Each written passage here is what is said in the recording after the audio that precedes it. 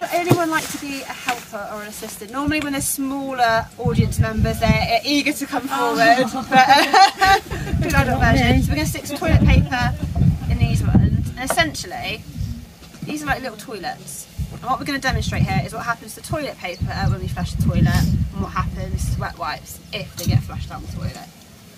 Does anyone use wet wipes here? Used to. So obviously when you flush the toilet you don't see what happens next, and this is what the shake test does demonstrate. Dun, dun, dun, dun, dun. Does anyone want to give me a hand? Go on then. So if you take those two, and then we're going to shake them. I know, yeah, I know, yeah, it's not a trick. And just give it a bit of welly. It's like making a cocktail. Yeah! Cocktail master. I do love a bit of a cocktail master, and then what you can see here is how...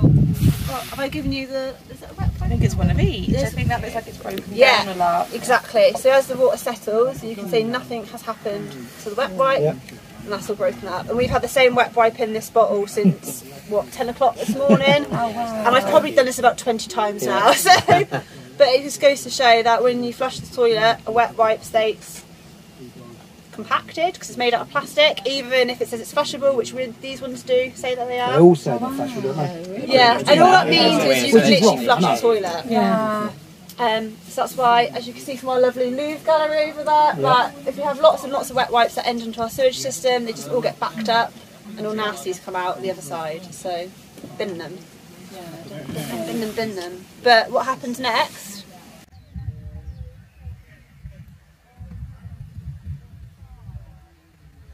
Have a look at the artwork. Yeah. Thank you. No worries.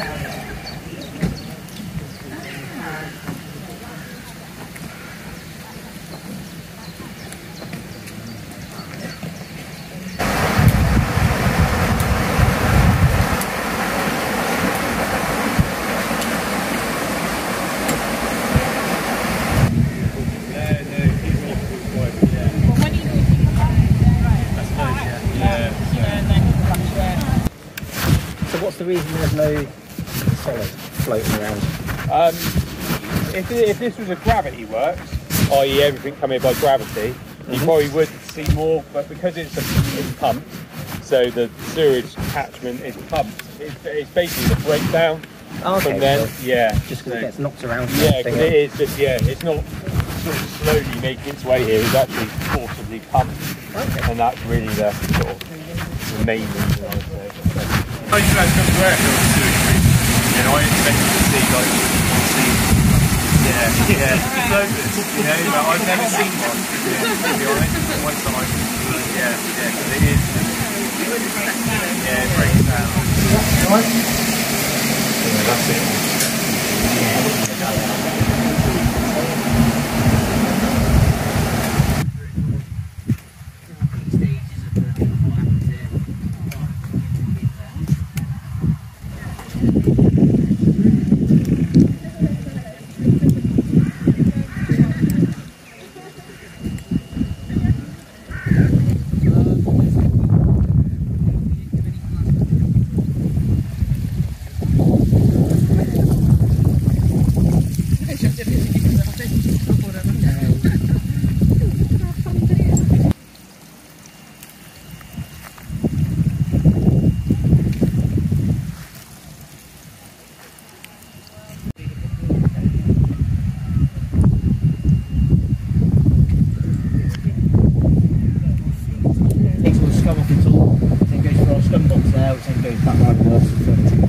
What about if someone's, this is hypothetical, people used to put the oil in the car service. Yeah.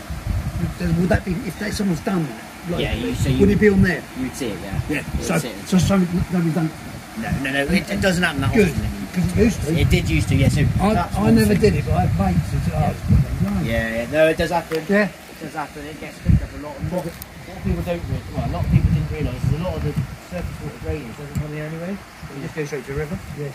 So obviously that does still happen. We pick it up a lot of our pump stations, but we get people bring in because they spilt heating oil, or they've had fuel spills. Heating oil is really common.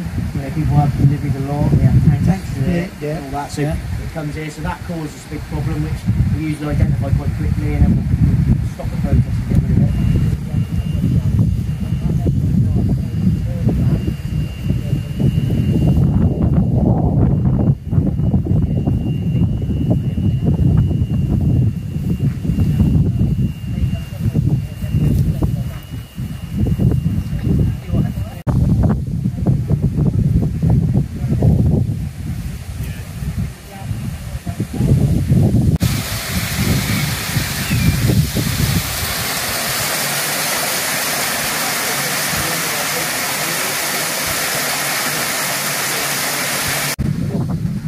Them numbers don't mean anything.